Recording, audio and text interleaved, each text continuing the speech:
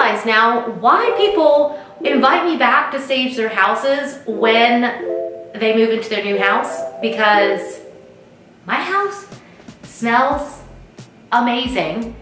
It's so clean, and I have cookies on the counter. Hi, welcome to the House of Valentina. I'm Valentina, and today we are at my home. One of the things that people ask me all the time is, why stage the house? A lot of times people think that it's superfluous or it's just silly. It's not something that needs to be done. They think it's just extra.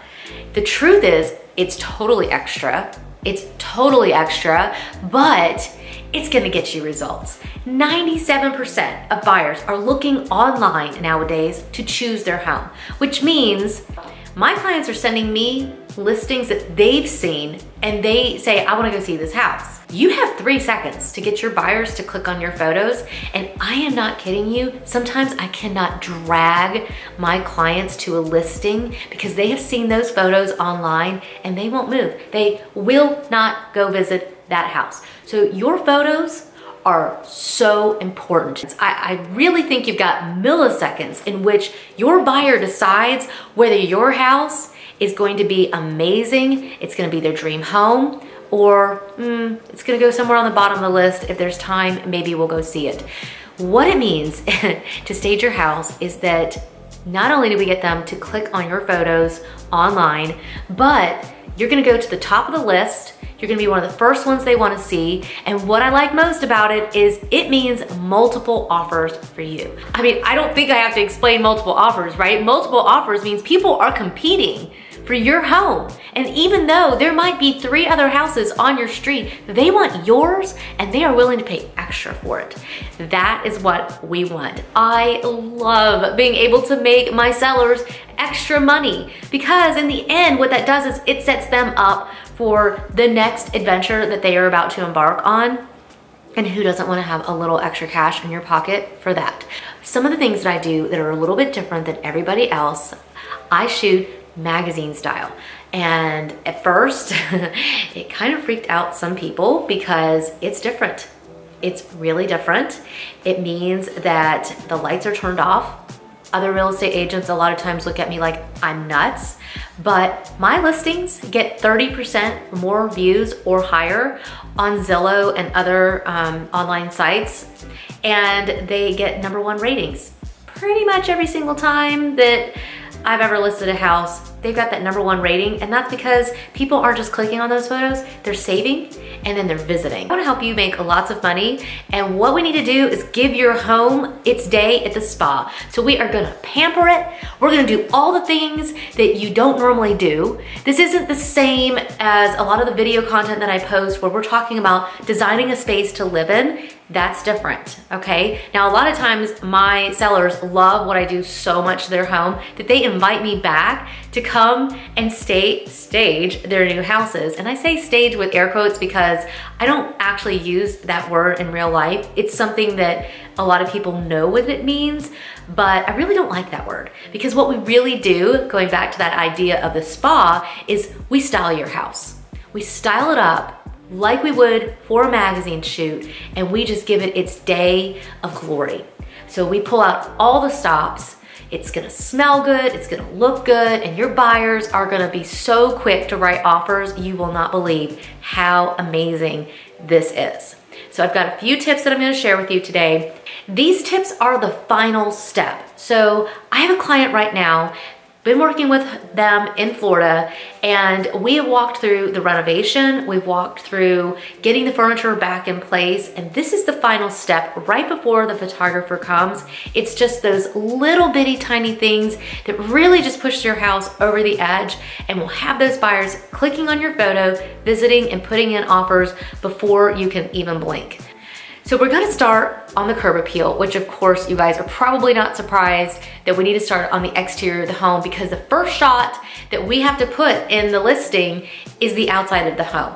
So we've got to make sure the outside of the home looks amazing. And I can tell you right now, my house is not ready to be listed. And I'm gonna show you why, and then I'm gonna walk you around my house and show you all the little tips and tricks and all the little things that I do to make your listing really stand out. Before we go outside and get this thing started, I just wanted to tell you that I started this video yesterday, so it's just taken me a little bit of time. I wanted to do a really good job for you and really show you what I do. So it's taken me a little longer to put the video together, but I think it's gonna be worth it. And what I hope that you'll get out of this is some really great tips and some actual visuals of what I'm doing while I'm doing it so that you can replicate it yourself. So let's go outside and get this thing started.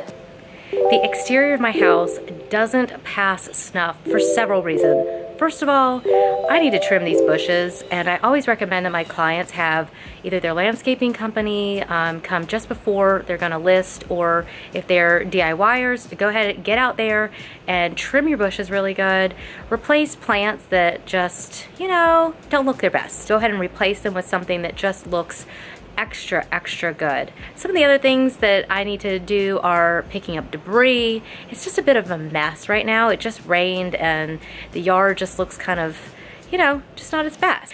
A hose being unwound and kind of drug across the driveway. It's not really the best look. This little area back here behind me is just looking sad and lonely. So I'm gonna grab some plants.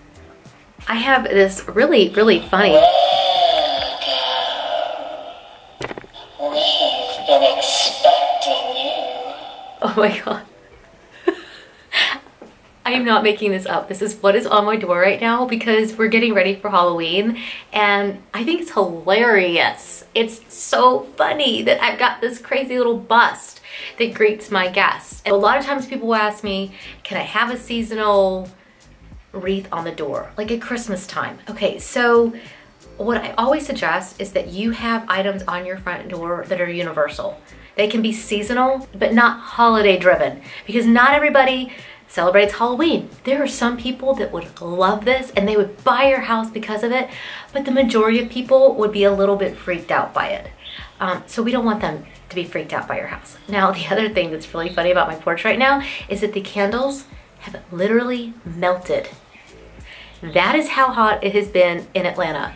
So I need to replace those candles with something that's more appropriate, and I need to bring some florals up here. The first thing that your buyers are going to notice the minute they walk in the door, if you haven't freaked them out with the Halloween decorations, is the temperature.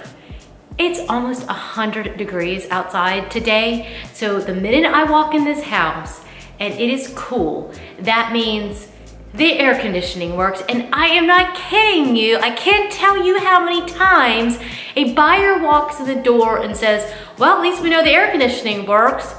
Please climatize your house. Now, I'm hiding down here below. The other thing that you need to be aware of more than anything else in your entire house, if there's one thing that you do, it could possibly actually trump the AC, because that can be fixed.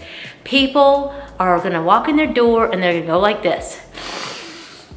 I kid you not, they do it every single time. The minute they walk in the door, they are smelling for warning signs. They wanna know, is there mildew? Is there mold? Is there a pet that's gonna like smell in this house forever? Is there cigarette smoke? All those things in those micro little milliseconds, the moment they walk in the door. And okay, so what we want to do is in return is make sure that your house smells divine. Make sure that you get that pet smell out of your house, because I see houses sitting on the market for all eternity because it smells like a pet. Or, I mean, obviously if you have a mold issue or a mildew, that needs to be dealt with before you ever put your house on the market. So we're gonna assume that those things are all in order. I always tell my clients, please, whatever you do not cook fish, do not cook any polarizing spices. I suggest something that smells like a sugar cookie. I know that that sounds kind of cliche, but I'm telling you, it does work. Now, when I say sugar cookie, sometimes people go out and they buy all those plug-in things. Please do not buy the plug-ins. If you have them, take them out of the wall. They are such a turn off to buyers. They reek. and my mom has them. So I tell my mom, you gotta take those out. And she's like, but I love them. So it's fine when it's your house, but this is no longer your house. You're trying to sell it to somebody else. And those people don't like those plugins in general. Every now and then somebody likes it, but usually what it does is it makes people think you're trying to mask some other smell. One thing that my house does not struggle with, and a lot of my clients' houses do.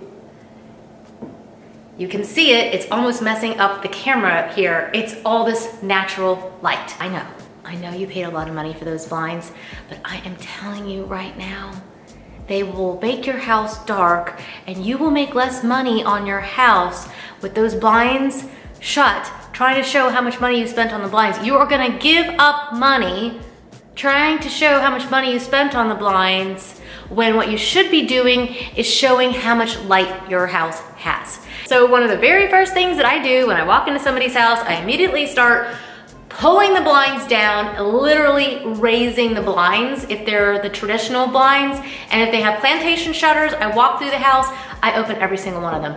The rapture happened and my son just disappeared into thin air and all we've got left is his clothes.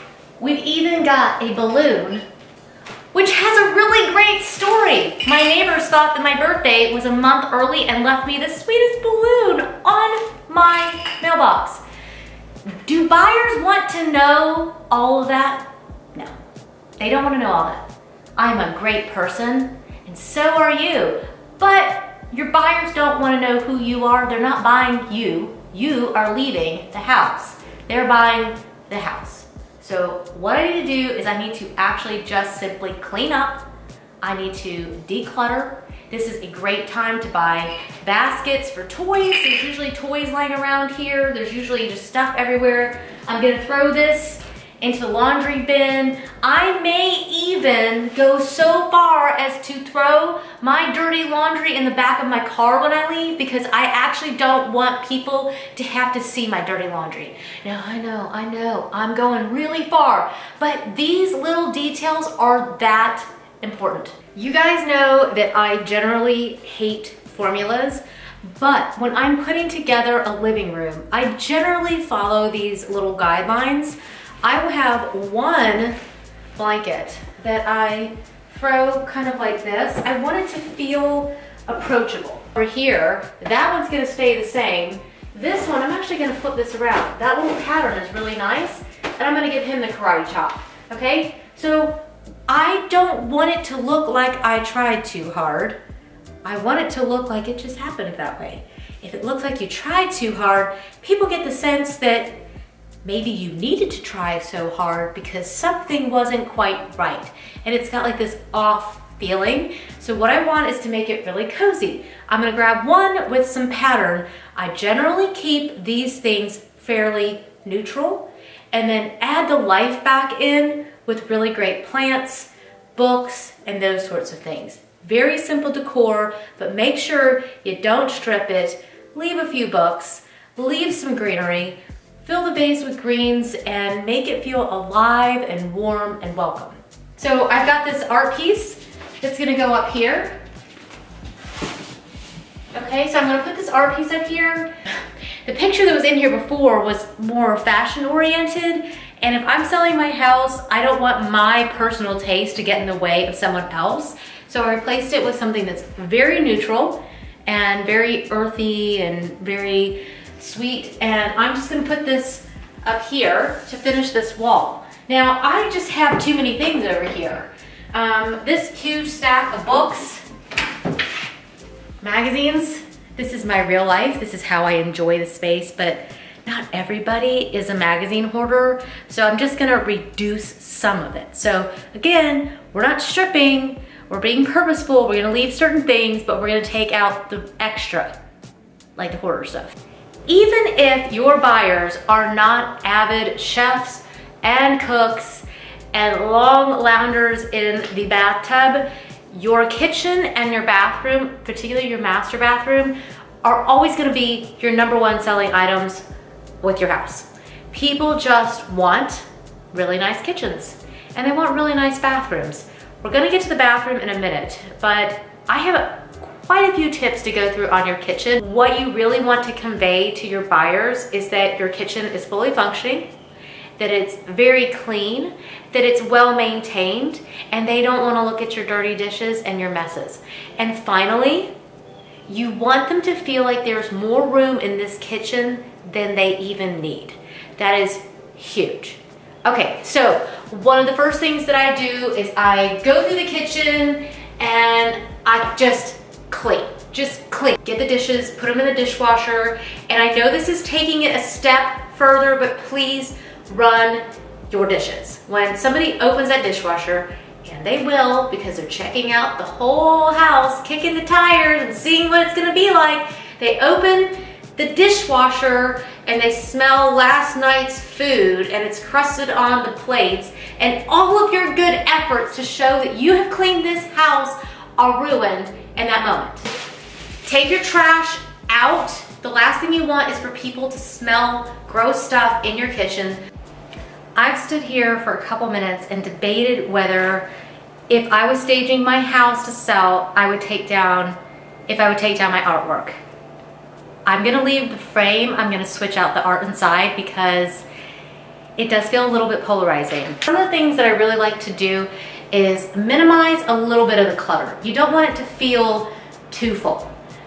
So there's no formula. You just kind of want to have it feel like it's inviting, it's cozy, but it's not overly cluttered. Or the worst thing would be for people to feel like there wasn't enough room in your pantry for all your stuff. I've done a couple little things over here. I unplugged the toaster, but because I purposely bought a really pretty toaster that I could put out, this one's gonna stay out. Generally, I will put ugly appliances away because if they don't add to the character or charm of the kitchen, we don't wanna see them.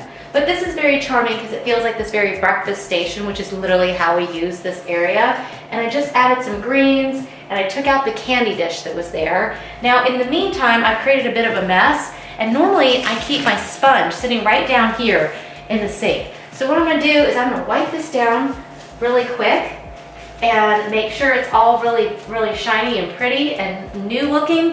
And I'm gonna take all this ugly stuff and I'm gonna tuck it underneath the sink. And then I'm gonna make sure that there is cute soap sitting out on the kitchen counter because Dawn and Palmolive and all those other stuff, it is practical, but nobody wants to see your practical stuff when they are buying your house. I have herbs growing by the window. Even if you're not going to keep up with this long term, at least for the pictures, for the day of listing and through the open house, keep herbs by the window or in your kitchen somewhere to give the idea of life, because we're gonna minimize the stuff in here and that can feel a bit soulless. And the last thing we want is for people to feel like your kitchen has no heart and soul. Okay, so make sure you've got some really great herbs. This is just too much stuff right now.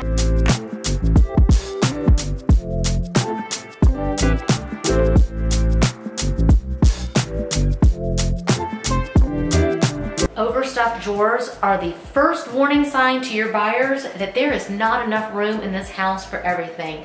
People are going to open your drawers and your cabinets, so you've got to make sure that they are decluttered and that they are clean and that you give your buyers the impression that there is plenty of room in this house. If the cabinet is so full that it doesn't even close, not good, not good, okay? So this is, again, an issue of organize, clear out, and get your pantry to look designer. We don't necessarily want all this extra stuff in here, okay? So I know that you need to actually live in your house, but decant your cereals into pretty jars and get some little bins and just corral your things and empty it. Because when somebody opens that pantry and it just looks amazing, you have inspired them that they are gonna have this amazing life in this kitchen, and it's just gonna be glorious.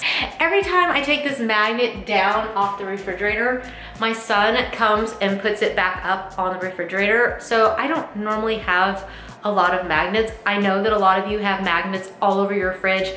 Just take them off, okay? Just take them off and If Landon complains that his picture is no longer there, you can tell him that it's been packed so that we make sure it gets to the new house and we don't want to lose it. So definitely take down your magnets. And oh my God, please, please, please, please, please clean out your refrigerator. There is nothing more disgusting than opening the fridge and smelling somebody's rotten food. In the time that it's taken me to do everything else, I've got it all done, and I'm just going to pull out this cookie and show you. That's what we're going for, a browned cookie. Now I'm gonna throw some extras in here and put them on a little plate because I think that baked goods sitting out on the counter is really, really cute. So I'm gonna do a little bit extra because I wanna have something sitting out, but you could just as easily have bought something at the store and put it out like on a cute little tray. It just feels all homey, and that's what you want. You want your kitchen to feel homey.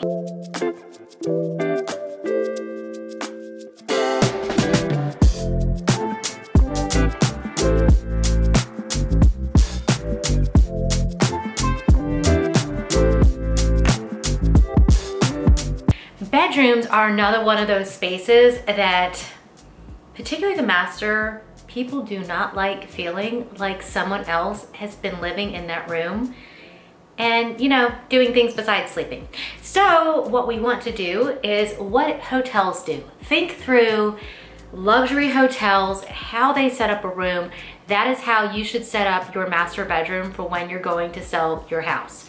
So one of the things that I always do is I make sure that all the linens are extremely clean. I almost always put a big fluffy white duvet down at the end of the bed. I really want to give that impression of luxury, even if it's just a $10 bouquet of roses from the grocery store.